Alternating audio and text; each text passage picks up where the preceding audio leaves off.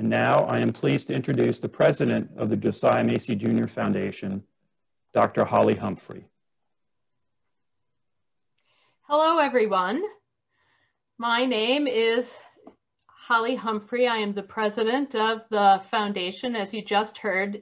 For the 15 years immediately prior to joining the Macy Foundation, I was the Dean for Medical Education at the University of Chicago and a pulmonary and critical care physician. It is a real privilege for me to be able to share today's webinar with our nursing colleagues. Over the course of the next several minutes, we will have a chance to hear from each of the individuals whose names you see appear on the screen. These individuals actually were all members of our Macy Foundation conference that took place almost 1 year ago. I'd like to provide some background to that conference, and will do so over the course of this webinar. After I present that background, we will hear an overview on the broad topic of structural racism, together with recommendations from our Macy Foundation sponsored conference. After that, there will be, I hope, sufficient time for robust conversation with each of you attending today. And then finally, we will have some concluding comments following the question and answer. So let's get started. As I mentioned, we sponsored a conference nearly a year ago based primarily on the fact that we are well aware that the current healthcare workforce does not reflect the diverse identities and experiences that affect people's health and their health care. There are relatively few initiatives to improve the diversity of the workforce that have been replicable or sustainable over time.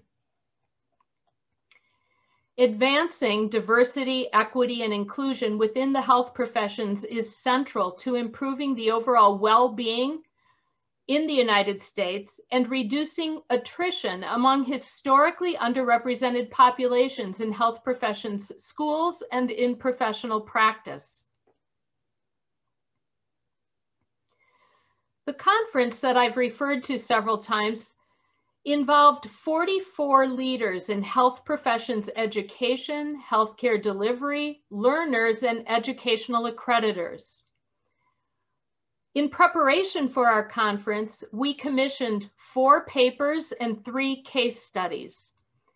And after several days of debate and deliberation, the conferees arrived at 4 recommendations that were established by consensus and then refined by our planning committee and ultimately approved by all conferees.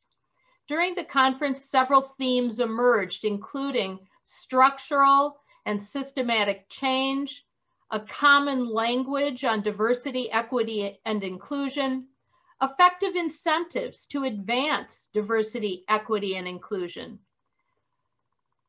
intersectionality and the many challenges posed by intersectionality, and then implementation of interprofessional education, training, and coursework really has the opportunity to prioritize diversity, equity, and inclusion when done thoughtfully.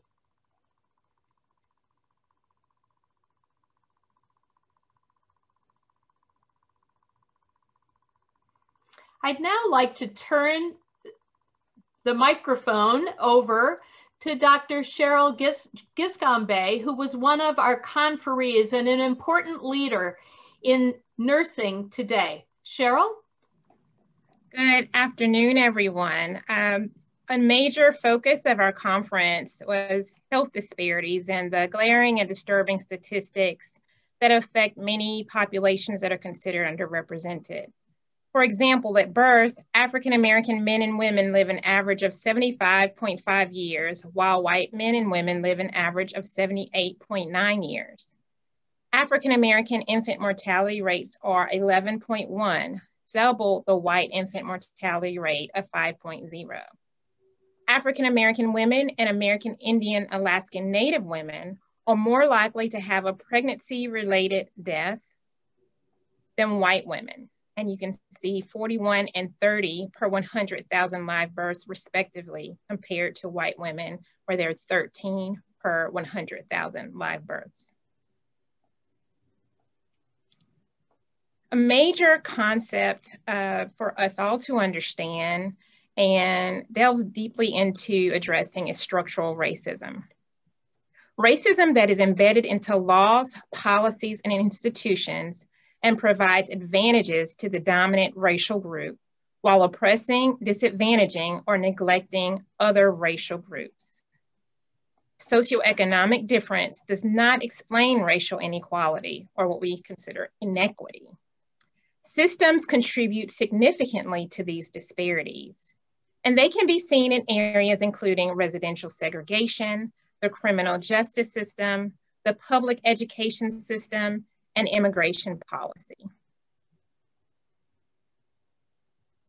So there are a number of resources that provide illustrative statistics about diversity in nursing school enrollment, particularly as nursing school enrollment representation can be compared to the United States population diversity among various racial ethnic groups.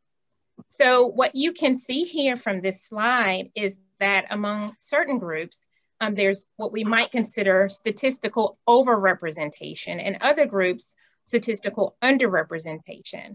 For example, if we look at the first column with statistics, among white Americans, there's 71% of students enrolled in entry-level BSN programs, and this is data from 2013, compared to 62% of the United States population. And you can look across and see that that number is fairly consistent among entry-level BSN programs in 2016, 2019, and registered nurses in 2018. And we compare that to other groups such as Black or African Americans, where there's 10% among students in 2013 enrolled in entry-level BSN programs across the board in 2016, 2019, and 12% registered nurses, and African Americans or Blacks are 12% of the US population. When we look closely at other ethnic groups such as Asian, we see that there's 8% in 2013 and 2016 of entry-level BSN programs, whereas if we look all the way to the right, of 2018 statistics, there's 6% of the US population. And an important thing to note also is when you look at a large group such as Asians or Asian Americans, there's much more nuance to geographic, region of origin, nationality, that these numbers here don't tell the full story of representation among certain groups of Asian populations. And the same can be said for Hispanic or Latino or Latinx nursing students. You can see 8% in 2013, 11, 13 in 2016 and 2019. 5% of all registered nurses in the United States and 11% of the US population.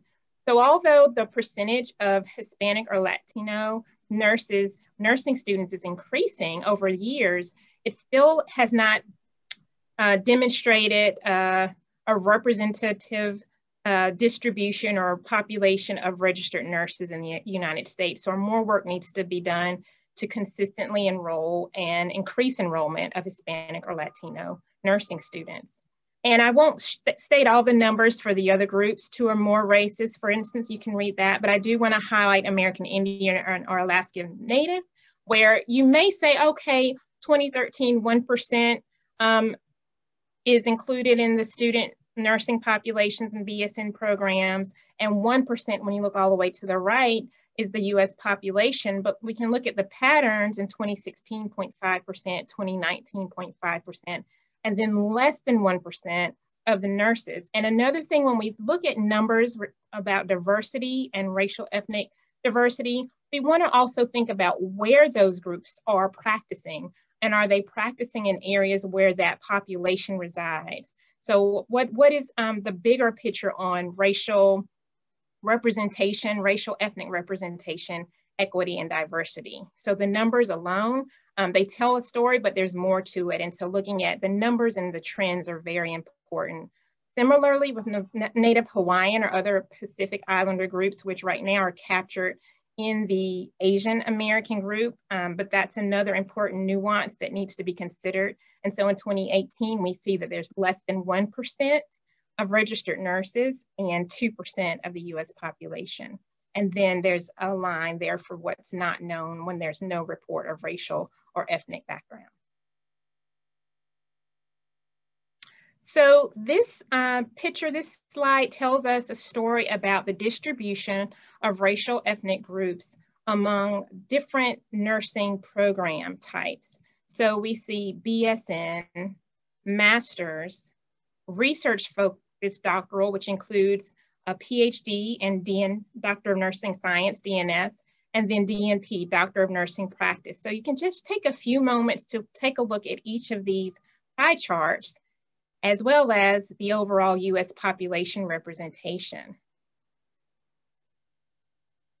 And if we just look at baccalaureate and master's programs, we just compare those for a moment, we see that there appears to be more representation when you think about racial, ethnic group diversity among master's students compared to bachelor students, and among research-focused doctoral students compared to Doctor of Nursing Practice. Because there's so much detail in these pie charts, we invite you all to review this again with your colleagues because it can lend itself to very rich conversation about the status of the United States, but we also invite you to think about that in terms of your programs at your universities or at in your state more broadly.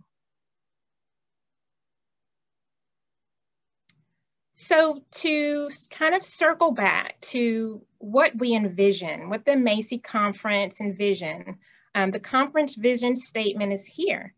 Our nation's health professions learning environments, from classrooms to clinical sites to virtual spaces, should be diverse, equitable, and inclusive of everyone in them, no matter who they are.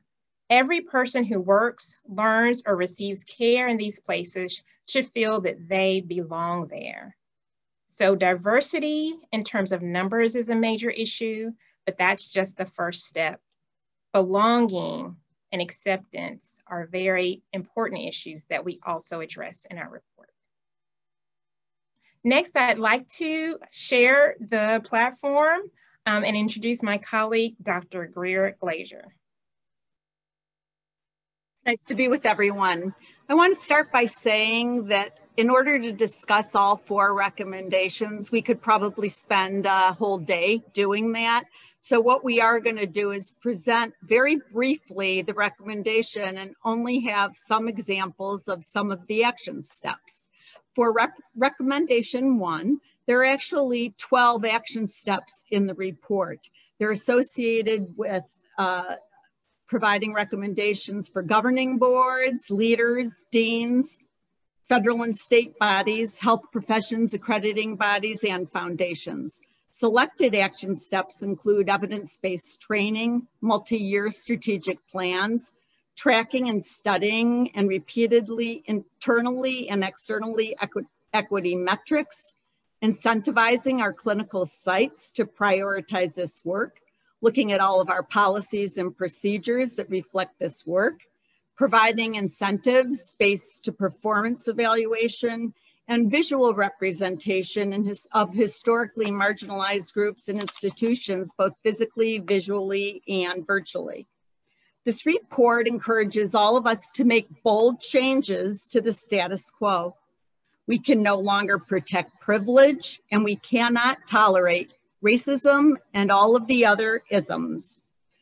Ableism, sexism, ageism, heterosexism, and classism. I believe that going back to the words chosen are very important. The first word here is build. This means it's going to be a process. It takes lots of people to do this work based on knowledge, attitudes, and skills, and we have to have a goal in mind for what the outcome is. This work takes attention, very close attention to the metrics, which must be measured precisely. A culture. There are many definitions. I've chosen to put together a lot of them. It's customs, language, characteristics, knowledge, special habits of a particular group. It's simply the way of life of a group and how they do things. Obviously, each person brings their own unique culture to the group, and creating a group culture is hard work. It doesn't happen overnight. I love this quote, "Culture eats strategy for lunch." From my perspective, having led 2 colleges of nursing as a dean, building a culture is absolutely the most important thing a dean does. Everything else that we do, every strategy is impacted by our culture. As I said earlier, building a culture isn't done alone. What results in a culture of fairness, respect, and anti-racism starts with the development of a strategic map or plan by all stakeholders. I want to give our University of Cincinnati example of, we have a 1-page strategic map that was developed over 8 months period when I became dean, with faculty, staff, students, board members, and alumni participating. We voted on it. We agreed to use it as a guide for all of our work together. Everyone knows its contents, and it does guide all of our work, unlike most places where they've got many pages of a strategic plan and you would not be able to recite what's in it. Committees and individuals develop their goals on it. They evaluate yearly progress, and revisions are constantly made. This all starts with the college vision. What started 7 years ago as, through the creative leveraging of technology, the UC College of Nursing will lead and impact the transformation of healthcare in partnership with those we serve, evolved through the creative leveraging of technology, innovation, and inclusive excellence. The College of Nursing will lead and impact the transformation of healthcare through strategic partnerships. Inclusive excellence is in our DNA. Our 5th goal is all about culture. Cultivate the culture of health with our core values, strategic priorities, and norms of the college. And we made these explicit, a very important point in the entire report. Our values are collaboration, accountability, integrity, respect, and excellence. Within this goal is an explicit strategy to enhance a culture of inclusive excellence. Our Diversity, Equity, and Inclusion Committee has evolved to also form goals that are just like the others. We have decided to study structural racism, again, a word you read throughout the report, this year. Interestingly, all of the members of this committee who must apply to be a member and are chosen from all of those stakeholders that I reported before, they need to take a Racial Equity Institute groundwater training, so we all start out with the basic knowledge. Last thing I want to mention is it has to be a top priority. How does that happen? It happens if it's part of a living, breathing strategic plan that has been developed by a group with concrete, actionable items, and it is the basis for all you do, and it's owned by all. Now I'd like to turn this over to my colleague, Dr. Ann Kurth. Thank you, Greer. And we're turning now to recommendation number 2. As you see here, develop, assess, and improve systems to mitigate harmful bias and eliminate racism and all other forms of discrimination. So a couple of points to begin with. This recommendation is really pertinent to healthcare delivery organizations and health professions, nursing schools, educational institutions. So I hope that many of you attending today are from all that range of sectors, because it takes all of us to educate the next generation of nurses. And many of us in organizations track organizational goals and structures that can touch on diversity, equity, inclusion, anti-racism, and anti-oppression work to reduce and prevent bias. That might be governance, recruitment, evaluation, promotion and advancement, resource allocation. Remember, budgets are moral documents. Are we allocating money to this work? Compensation, recognition, communication, the physical environment, the patient experience, and then the measurement and improvement processes themselves. So many of us have systems and metrics that we are tracking that may be pertinent to diversity, equity, and inclusion, anti-racism, and anti-oppressive work, or we may need to develop some new systems. Now in nursing, we know if we don't document it or track it, we can't improve it. So I would say that this moment, certainly in the nation in the last year, of the opportunity to address racism specifically in health education and the healthcare delivery system is a tremendous opportunity for us in nursing to both develop and share and improve and implement best practices. Again, the goal should be to be proactive. We want to prevent, not just mitigate, bias, racism, homophobia, all the other forms of discrimination that we've discussed. This does take institutional commitment, and it also can utilize systems of tracking, including the use of digital technology to track. Recommendation 2 from the report here outlines 9 specific action steps. These include, just at a high level, an interprofessional focus on learner success, DEI metrics, and it's important to think about using mixed methods and qualitative lived experience documentation as well, that can be seen as key performance indicators, and tracking for bias, discrimination, episode prevention, and adjudication. Sharing DEI data at the national level. So for example, there could be reporting of DEI data to AAMC, CCNE, all the accreditors and other national organizations that are relevant to us in nursing and midwifery. And of course, we want to ensure privacy protection for those data. So if you're coming from a school of nursing setting, you're going to want to think about the experience of the students. How are we looking and tracking DEI metrics in recruitment, matriculation, the student experience across their entire educational trajectory, and then evaluation and credentialing. So for example, the NCLEX exam, some students have been writing to see if there can be some modification of the questions, because even the framing of evaluation questions can have an impact. You'll want to think about your faculty. How are we recruiting? What is the trajectory of our underrepresented faculty in particular, and experience that they have in the community of the school?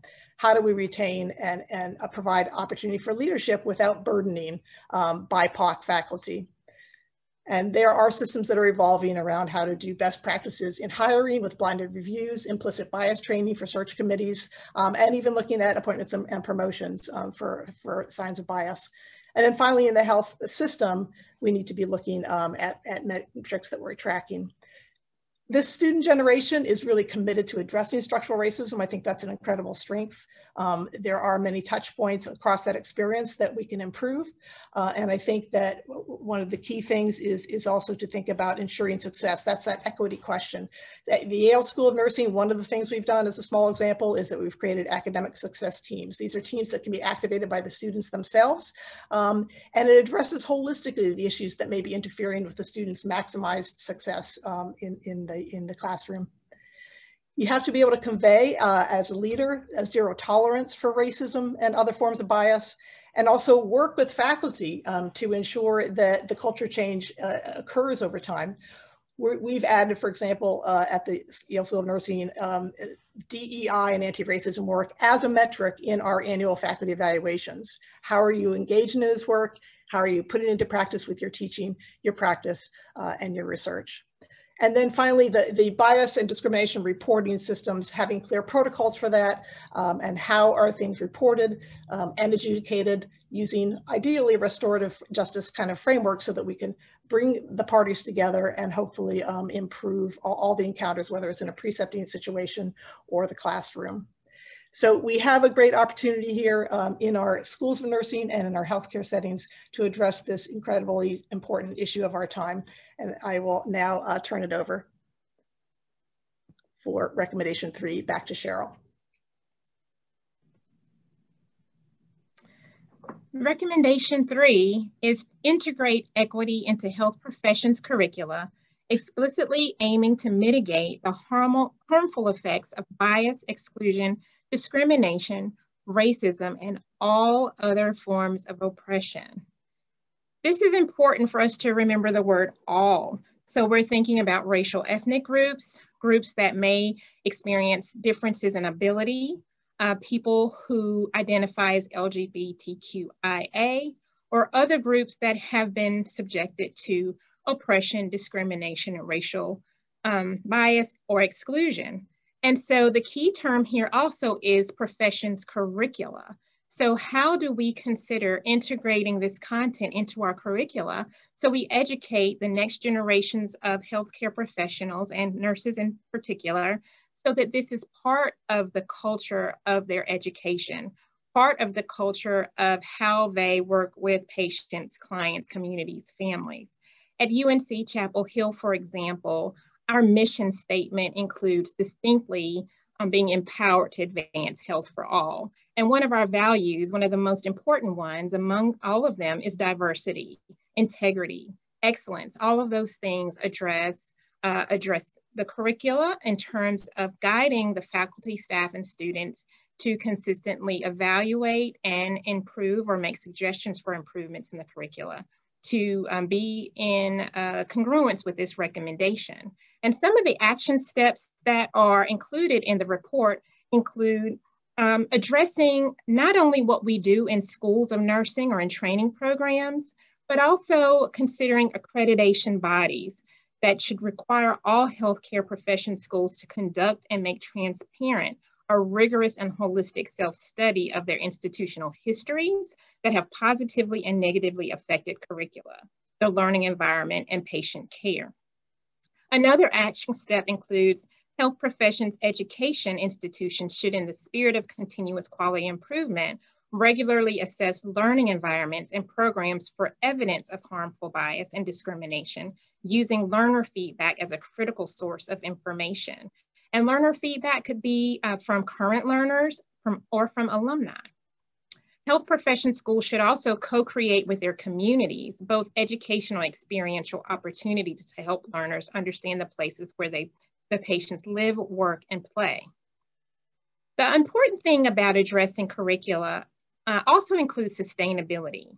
If you have a group of stakeholders in a school of nursing or training program that are champions of integrating the addressing of discrimination, racism, and other forms of oppression and bias in the curriculum, one thing that needs to be considered is how sustainable is that plan? How sustainable is that policy? Is that a policy that leaves when those faculty leave or when that leader leaves? Or is that a policy or a plan that can be forevermore in the fabric of that institution? So as schools and representatives of schools, consider these recommendations, you can also consider how do these recommendations, how can they continue to be sustained? Other examples of recommendation 3 that are existing at my institution include a really close examination of the readings, the assignments that are required for students at all levels of learning, and making sure to integrate readings that are consistent with this value.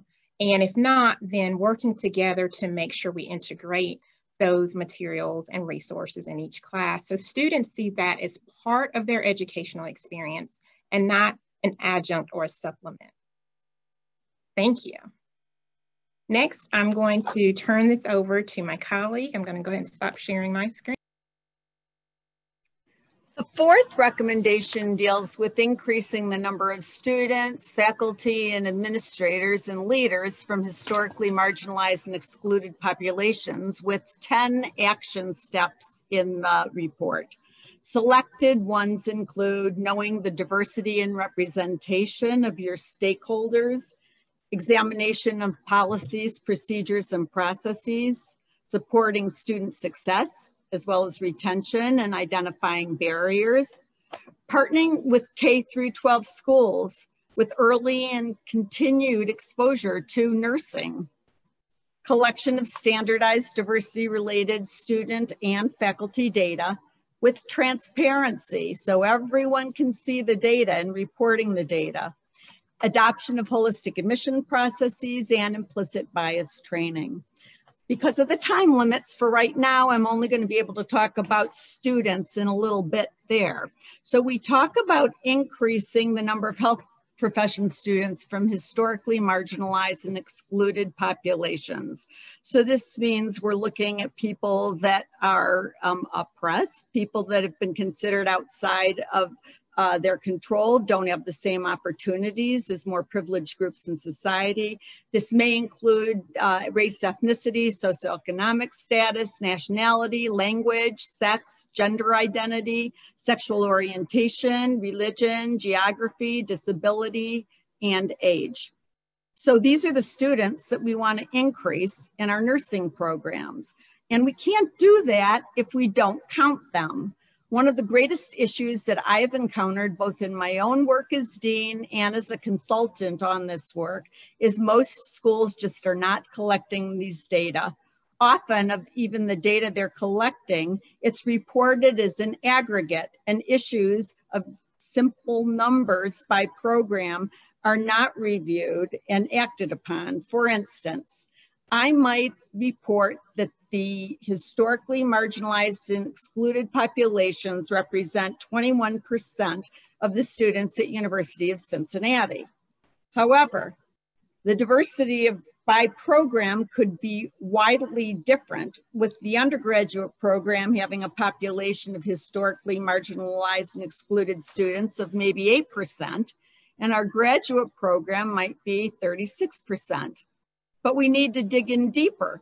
Whereas our graduate program may look pretty good, with 36% of our students being from historically marginalized and excluded students, is it okay if our nurse midwifery program only has 3% of such students and our FNP is 36%? I'm not saying those are our real numbers. I'm giving you a hypothetical.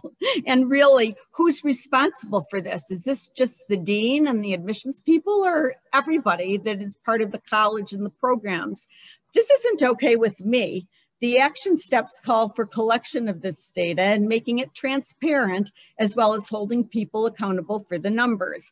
At the University of Cincinnati College of Nursing, we look at the data every single semester with the whole leadership team, which does include every program director. Everybody sees everyone else's data. Our program directors go back to their individual programs. They talk with their faculty and staff, students too, and present the data. Groups discuss how the numbers reflect targets that have been set. They identify issues, and program goals are set addressing this review. I want to give you another concrete example of where I feel we've fallen short in nursing programs related to collecting data. Increasing numbers starts with collecting the right data. It starts with admissions processes. I've rarely seen schools or programs routinely collect and look at this data in a comprehensive way by looking at the factors that we've discussed. And I'll just take race, ethnicity, and gender as a few for right now.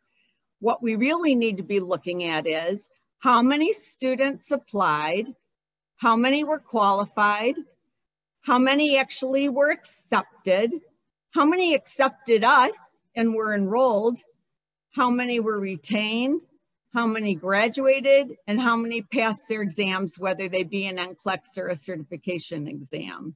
Not only does this information need to be collected and analyzed, but we need to do it over time, and we need to look for trends.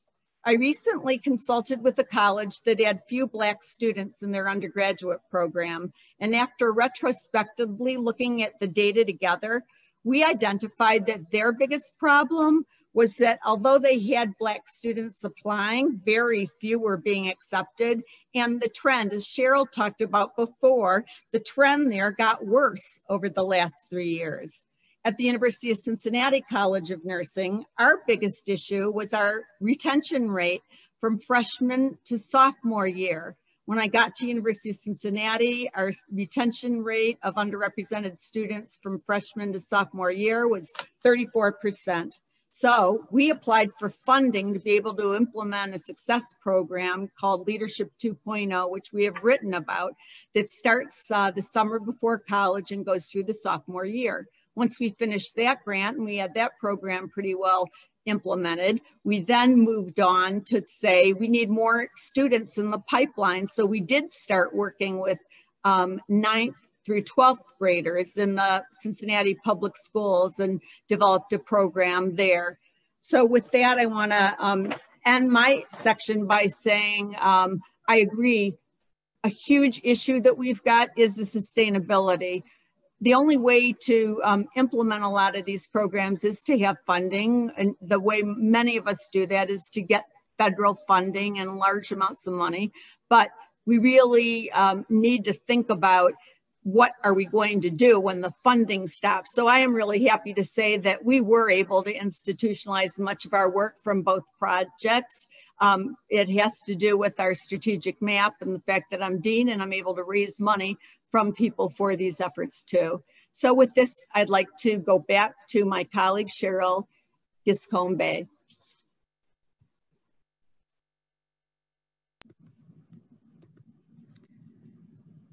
So we're really glad that we will continue to have follow-up webinars to continue these discussions.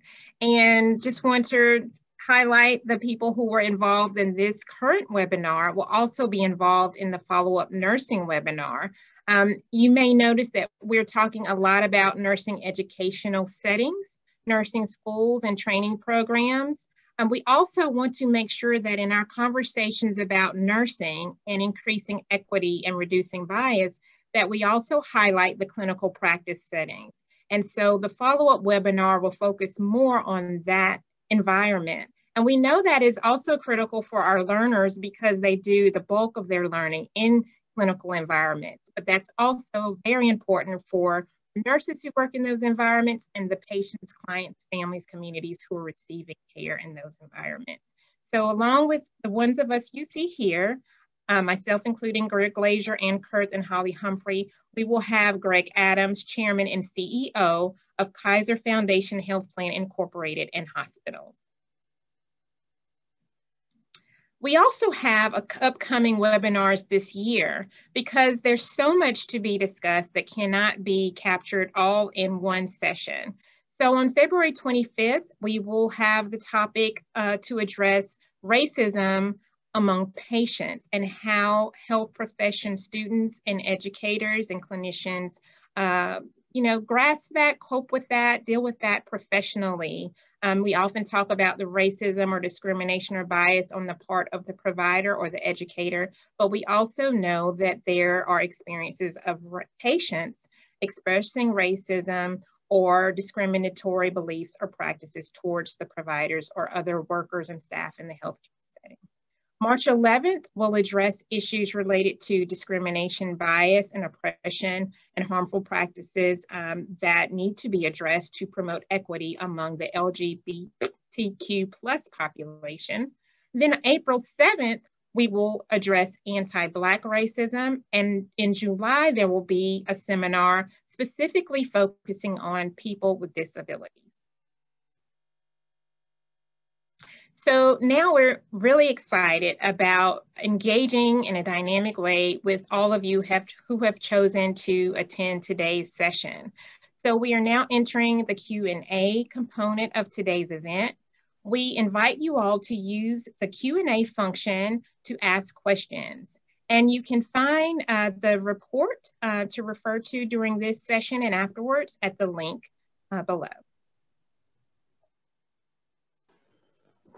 Thank you, Cheryl, and thank you, panelists.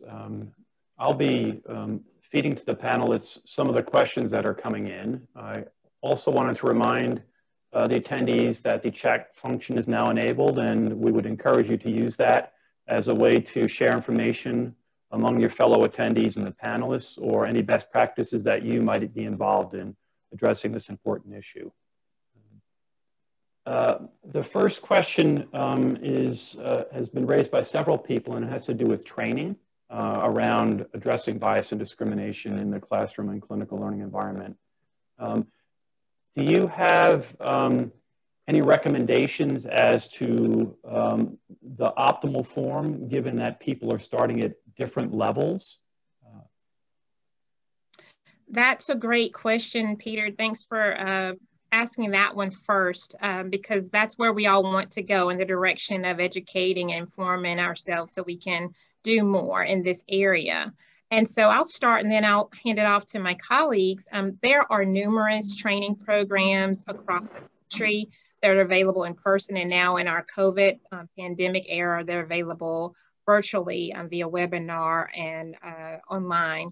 And so I won't start to name them yet. Some of my colleagues may, because I just don't want to name some and leave some out, but that each state Board of Nursing has resources and content available for this. Many schools of nursing have already started to require this sort of training among their faculty, or they are starting to also develop their own training. And AACN is a wonderful resource for this type of training, as well as for referring schools of nursing and other nursing institutions for the training. And you may also consider some of the other nursing organizations, such as the National League for Nursing, the American Nurses Association, and other individual nursing organizations that may be more specific to the clinical population of focus. I will also go ahead and pass this off to my other colleagues, because I'm sure they also have information to share in response to this question.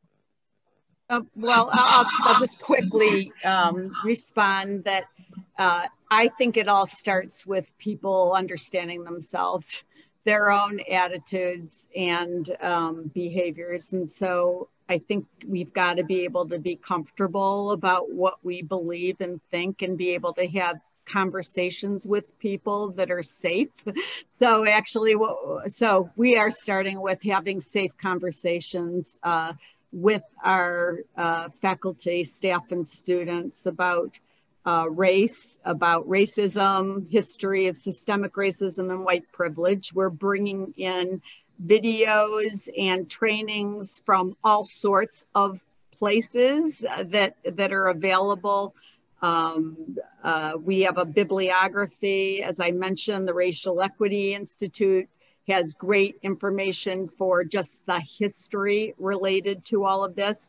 And one of the groups that has a lot of work that's not nursing is the AAMC, American Association of Medical Colleges. So when we went looking for the best, I don't think there's any the best. Mm-hmm. I think there's a lot of good ones out there, and you've just got to look at them and see what seems right for your place. And just to go back to the action step from recommendation 3 that I mentioned earlier, and this goes along with what Glazer just shared, it's important for each organization to do a self-assessment, to understand the history and trends, maybe even how students and faculty and staff have moved through the organization, and understanding what causes, what supports retention, and what are the factors that may cause people to leave. And I agree too that it's important for organizations to engage in safe conversations to create safe spaces. And that's something that we're also doing at UNC Chapel Hill weekly. Faculty and staff are leading seminars, and we're having discussion groups with our faculty and staff, but also with our students. And it does start at home. But of course, professional integration of professional expertise is also important. Because sometimes you don't know what you're doing, or in terms of you don't know what you're not seeing, and you may need a person who's unbiased to come in and help you to understand those things. Thank you. Several attendees have asked about model curriculums.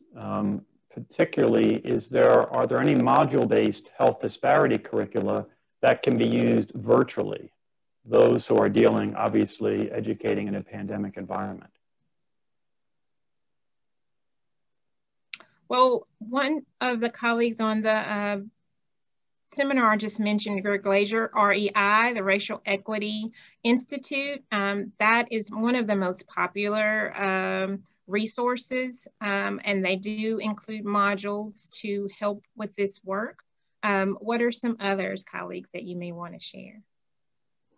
So we're currently working with a group called Structural Competency, which is located on the West Coast. And again, because it is the COVID era, we're doing all this now virtually.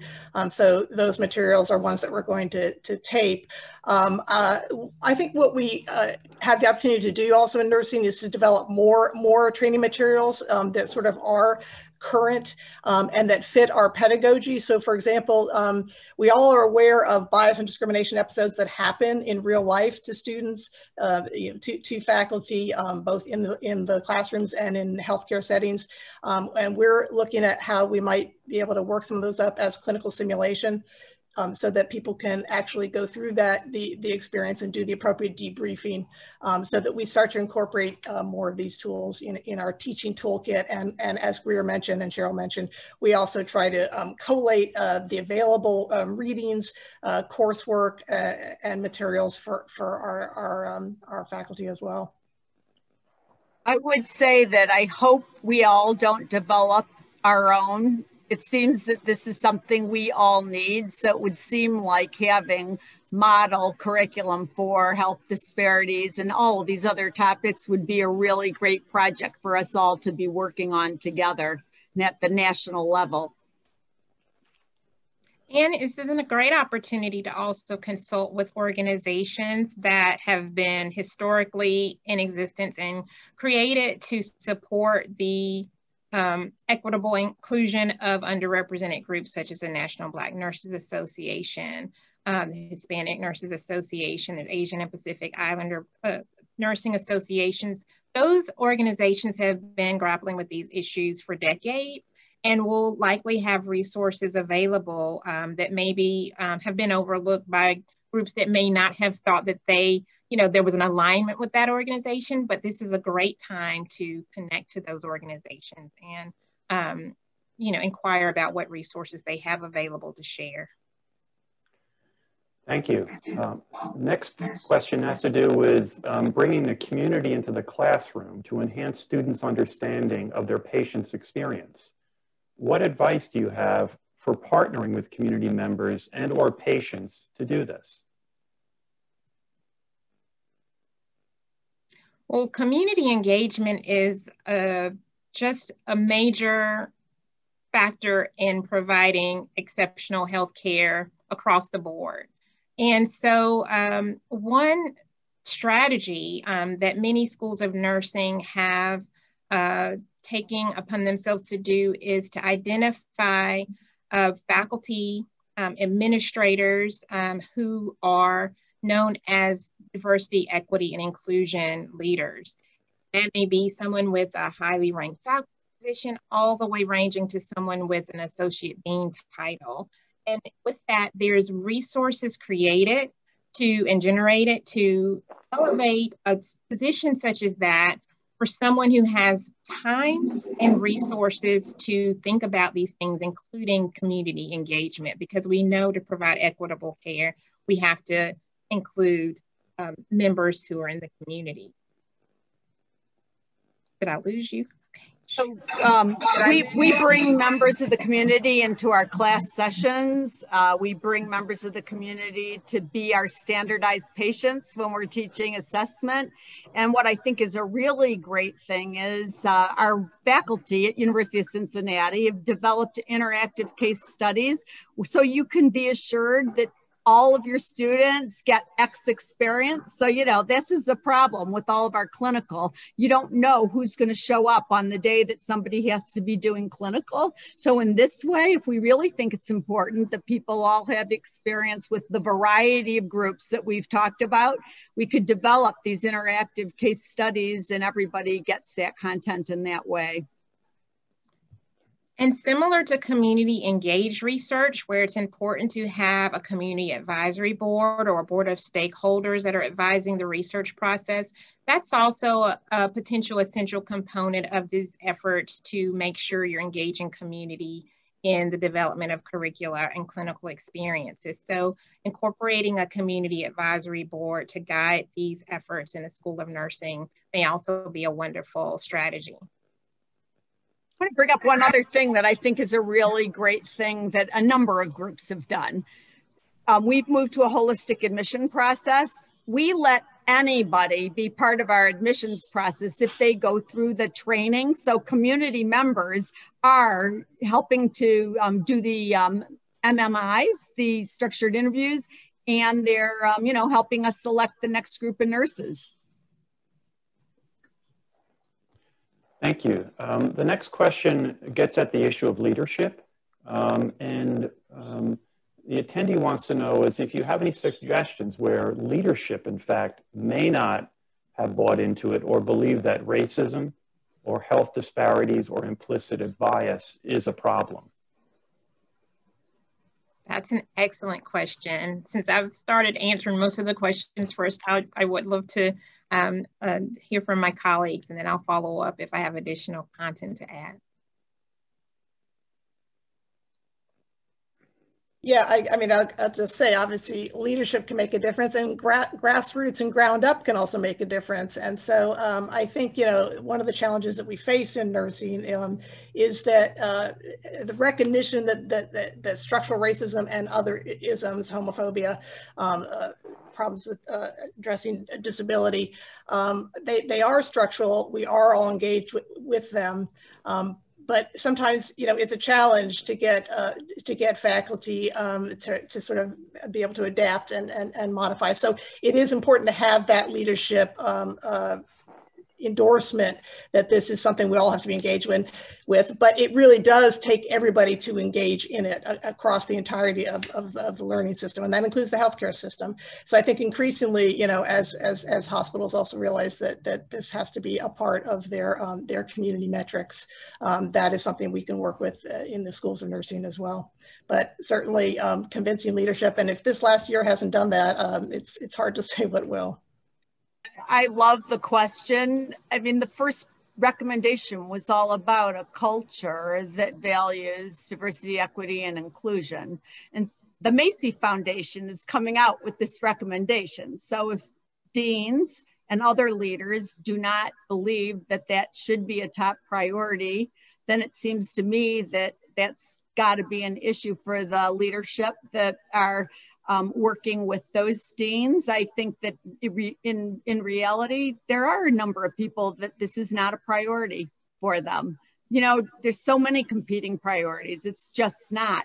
So, you know, I think what people have to do is they have to ask themselves, is this the right fit for me in this institution? And sometimes if the leadership is absolutely not interested in forwarding any of this work that has to get done because it's time intensive and it's got to be something that people are working on daily, if they aren't doing that and you think it's very important, you might not be in the right place if that happens to be your institution.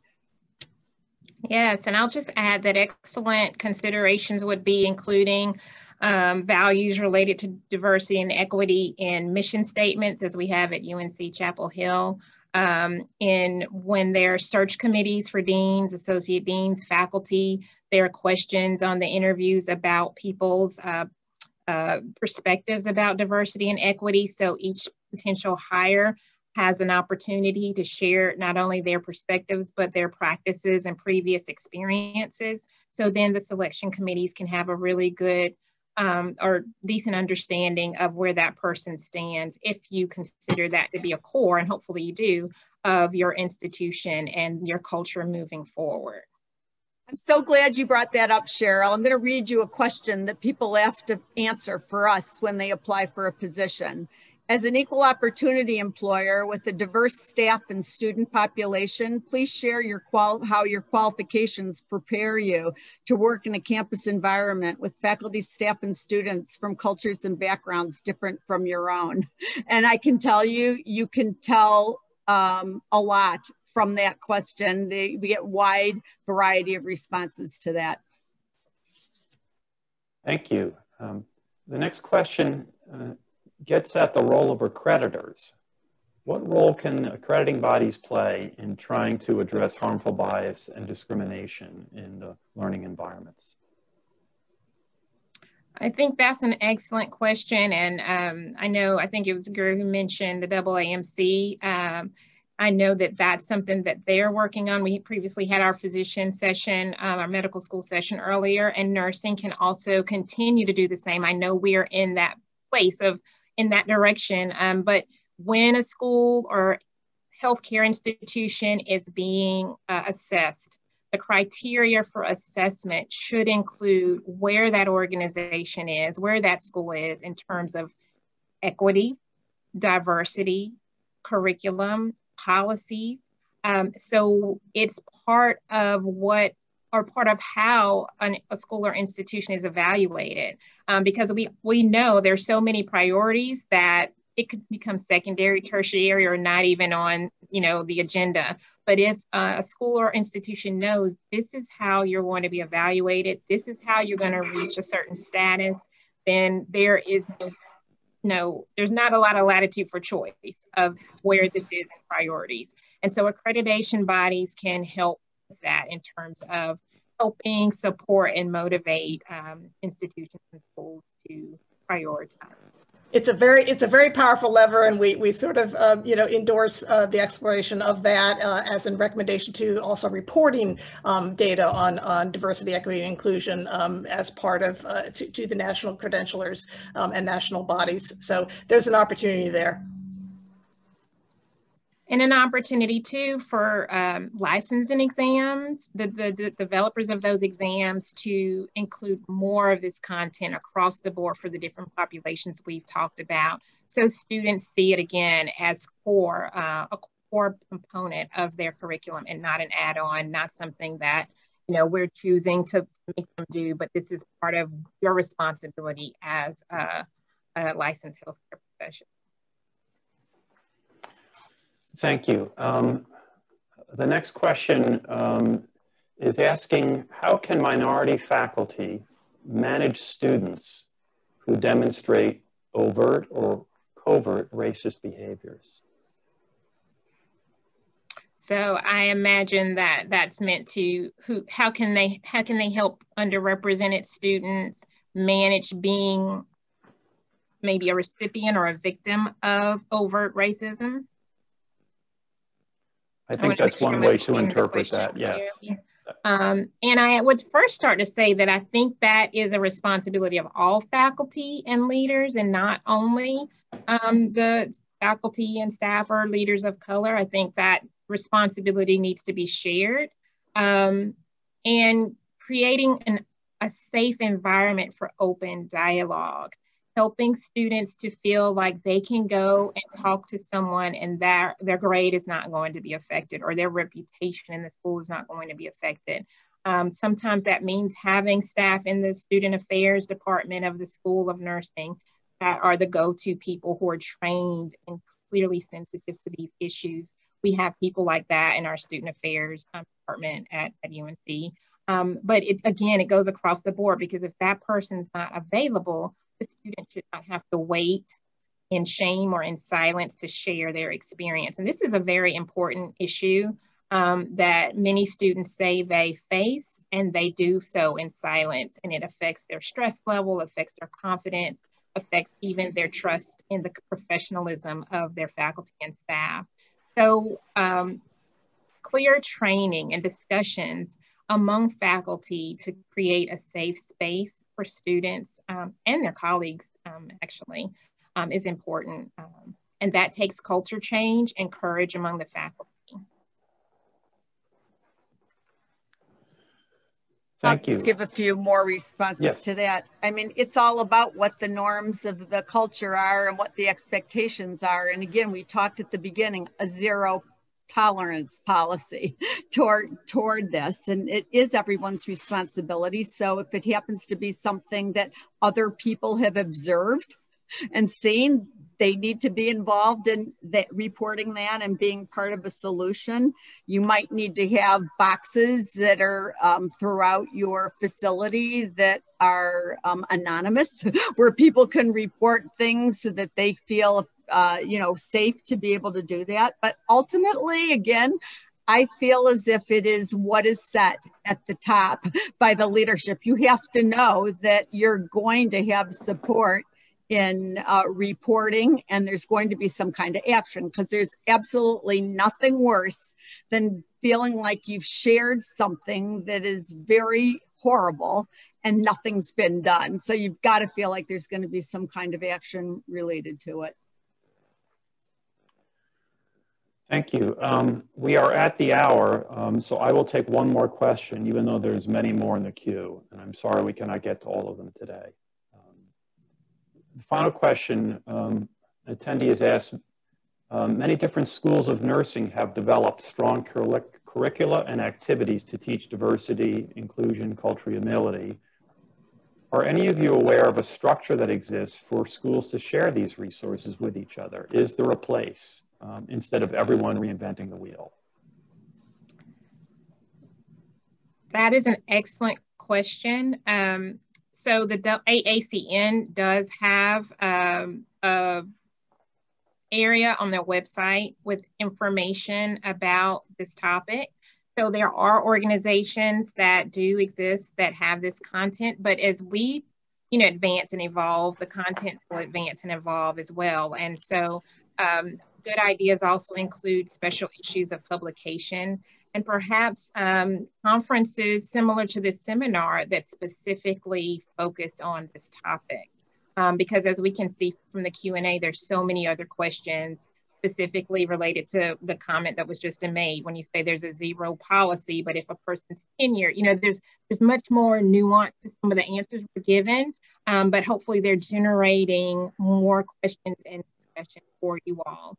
So we want to help problem solve, and this is only the beginning, and we're really so happy that the Macy Foundation chose this topic to address racial equity and to reduce bias and discrimination, because this is only the beginning of the conversation to help us in the nursing profession to come up with structures and systems just as you suggested. Colleagues, what else would you like to share in response to that question? I'm just happy that we've got so much interest in the topic, and I'm looking forward to our next conversation. Thanks for the engagement. Yes, so let me pick up on that.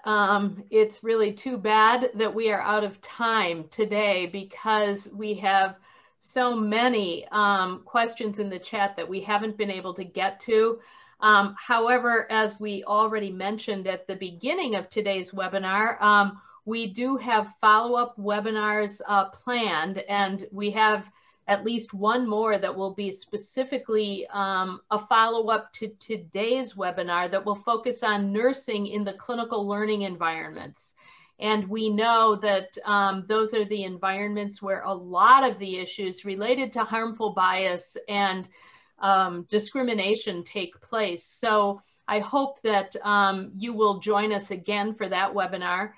We will also be doing our best to follow up with some answers to some of the questions that have been placed in the chat. We will likely do that through a blog posting by our co-hosts from today's webinar. But most of all, I think that we are convinced that although we began this work a year ago at our conference, there are so many issues as well as opportunities that we do not want to miss the opportunity to try to really make social change in our clinical learning environments and for our future health professionals. So thank you for participating in today's webinar. I want to offer a special thanks to those who served as the co-hosts for today's webinar. And as I mentioned at the beginning, all three of the co-hosts for today were very active participants in the Macy Foundation Conference, where this conversation began and where the recommendations were first generated. So please stay tuned. There is more to come, and thank you so much for the way in which you engaged with us today and for the many questions that you posed to us. Thank you all.